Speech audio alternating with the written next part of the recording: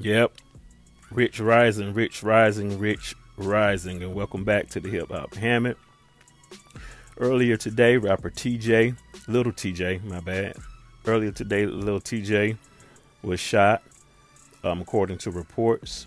He was rushed to emergency surgery where he was listed in critical condition, but now we know that it is a stable condition. He's not in the clear yet, but he's still hospitalized.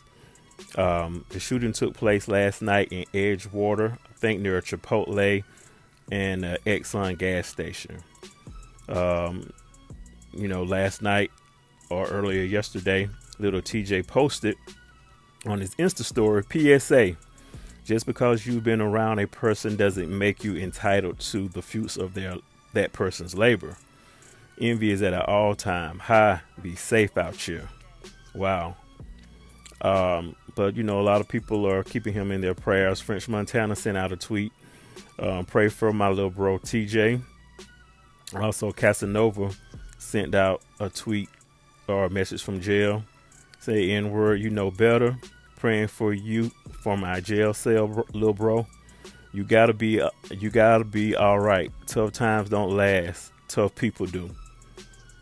And you a bad mother effer. When you get out, stop by the crib and pick up a pick that bulletproof up, Lil TJay. Praying hands. But he's expected to recover. Like I said, he's still hospitalized, and he's still hospitalized as of right now. If you're unfamiliar with Lil TJay's music, he had a song that did very well. It actually went #1 on the hip hop and R&B charts. He had a song featuring the artist Black, Calling My Phone. That was a big hit for him. But he's expected to recover.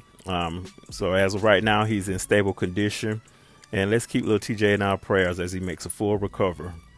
Make sure you like and subscribe to the video to Hip Hop Hammett. We'll be back with more content later.